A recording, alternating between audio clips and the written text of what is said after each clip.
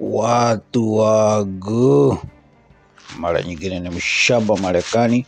Tunaendelea na strip episodes. Sijui tuko episode gani, na leo nataka tupitie mambo na driver's license. Okay, mnajua hiyo itakuwa muhimu sana. Driver's license ni muhimu sana. Hiyo itakununulia freedom yako ndio uweze kuendesha gari Marekani. Lakini driver's license huwezi pata Marekani kama wewe sio authorized, kama wewe hauko Marekani legally. Okay, so ujue driver's license huwezi pata kama hauko legally Marekani.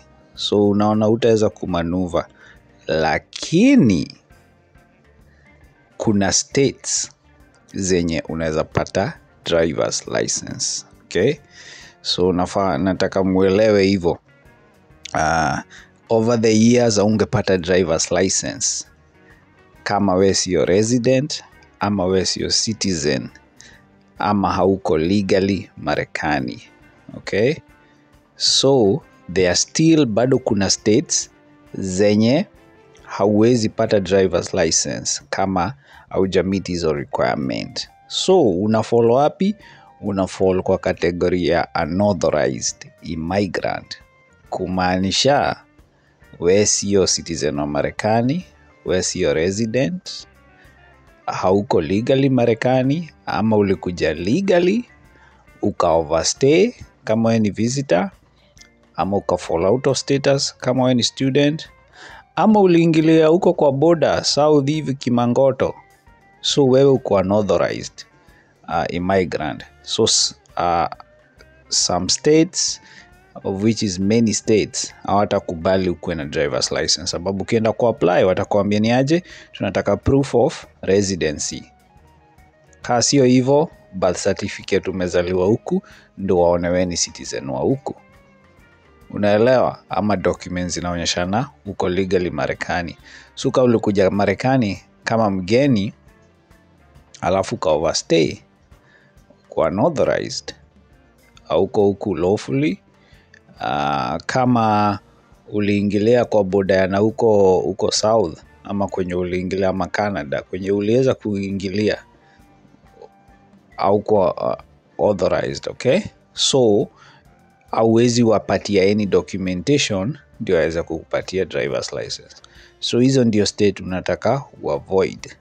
Okay, juu tulishaongea watu ujipata Marekani for so many reasons, na wengine wanaweza fall out of status, wengine wanaweza overstay. There are so many reasons, zote ziko according to the individual. So over the years kuna hizo states wame enact laws za ku-authorize immigrants wenye hawako authorized ku obtain driver's license. So ukijipata unakuja Marekani, tunajua sitaki kuingilia mambo mingi, mnajua wenye wanatembea Marekani, si ndio? Unaweza jipata Marekani and unahitaji driver's license. Okay, na maybe utafollow hiyo category ya unauthorized. So hizi states ndio unataka ujipange uende kuishi huko ndio uweze kupata driver's license, itakununulia freedom. Driver's license ni mambo mingi. Ukisimamishwa na polisi na kuitisha driver's license.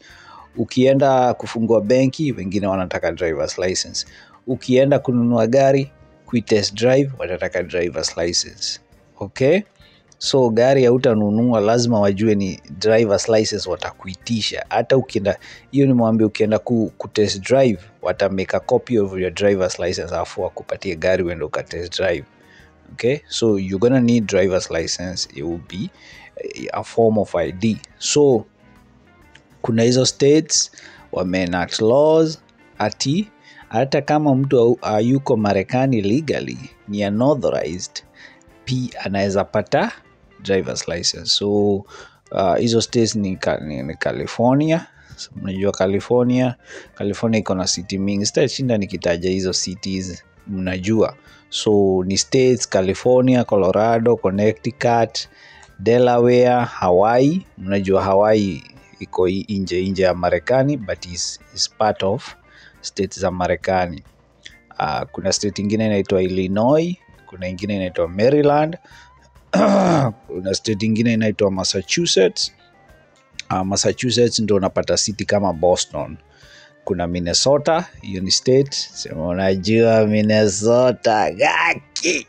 Minnesota ndio small Kisii. Minnesota ni small Kisii, at the same time ni kama inaitwaje? Nitaitaje? Nimesahau hiyo jina. Minnesota kumejaa Wasomali, Wasomali wa Kenya na wa Somalia. Alafu kumejaa wa Kisii. Okay? So huko ni small Somali ama small Kisii. Okay? So Minnesota utapata cities kama Minneapolis na St. Paul.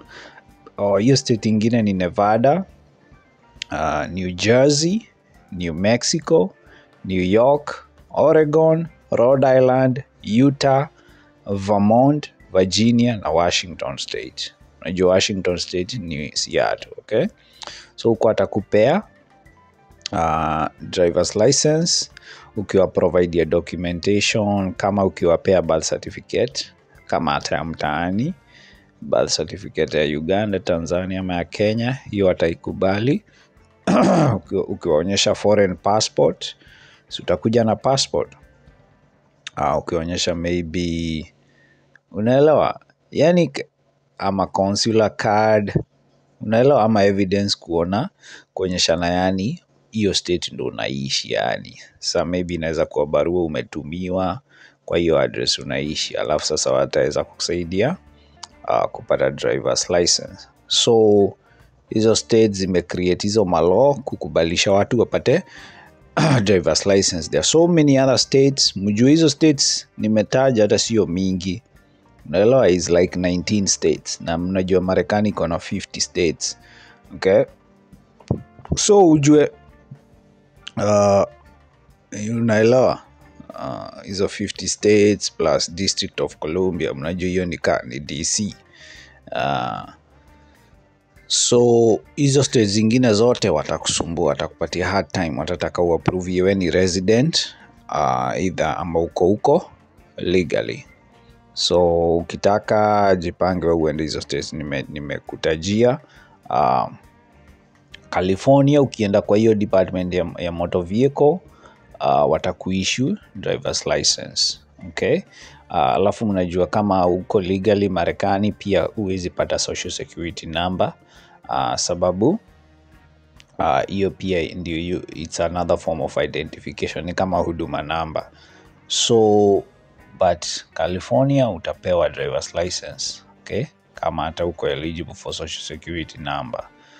Ukienda Colorado utaqualify kupata driver's license. Okay? Utapata hata instruction permit, hiyo ndio instruction permit ama identification card. Instruction permit ni ile yani ukienda ufanye theory test ya kudrive, ufanye yako ka exam kwa computer, unapewa instruction permit. So hiyo inakusaidia yani unaweza enda na mse anajua kudrive akufundisha gari, kuendesha gari, okay? So Colorado kama uko lawfully ama uko temporary, okay? Na umemeet conditions zingine kama maybe ukifile taxes, you'll be able to get your driver's license. Ukienda Connecticut watataka usubmit foreign passport, okay? Kuonyeshana yani wewe uko resident wa place ingine. So na wataweza kukupatia driver's license, okay? So and so many other states, hizo vitu zote they are not gonna require much, okay? So tuseme Minnesota wana allow kama uko undocumented immigrant kuchukua hiyo driver skill test na upate driver's license. So watataka tu uonyeshane proof of identification kama passport ya kwenye umetoka, kama ni Tanzania, Kenya, ama uonyeshane birth certificate. Unaelewa? So in short, hizo states nimetaja, most of them watataka uonyeshane 2 documents. Sema kama ni your passport, any documents zitawasaidia ndio waweze kukuprocessia uweze kupata driver's license. But the other states it can be difficult. Watakusumbua, watataka uonyeshe wewe ni resident ama wewe ni citizen. So kama unataka kupata driver's license, those are very good. Driver's license is very important. Hata employers wakienda kukuchora kazi watakuitisha driver's license because wanataka kujua wewe unaishi wapi. Okay? Driver's license imeandikwa kwenye unaishi, jina yako, penye unakaa, picha, yani kuna so many details ziko attached kwa hiyo driver's license. So it is very very important.